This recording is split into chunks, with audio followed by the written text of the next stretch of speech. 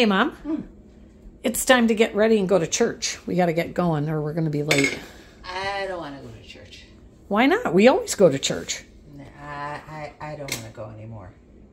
Mom, you've been going to church for forever. We got to go to church. What are you talking about? No, I'm embarrassed.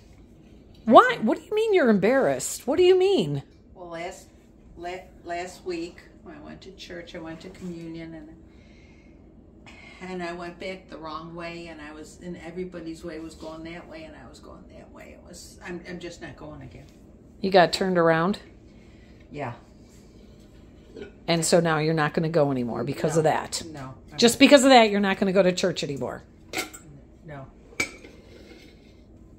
Oh, my God. Our people with dementia, they get embarrassed by when they do something that they didn't mean to do, or they feel like they can't handle a situation anymore. They will start withdrawing from social activities. They're either afraid that they're going to do something wrong, or they do something wrong and they embarrass themselves, or they're afraid they're going to say something.